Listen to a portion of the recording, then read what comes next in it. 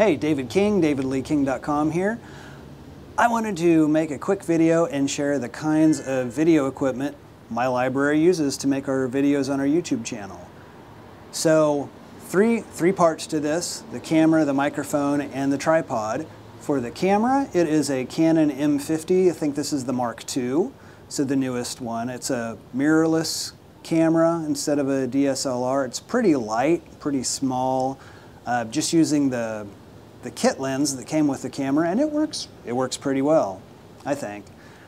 For the microphone, it is the Rode Wireless Go 2, so a really simple, easy to use wireless lavalier type setup. So I've got just that box in my pocket, and the other box, or whatever you call it, the receiver, is plugged into the camera.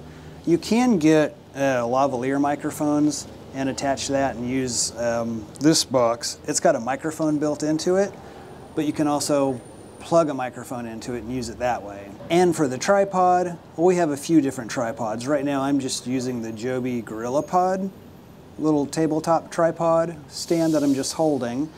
But then we also have some Silk tripods as well.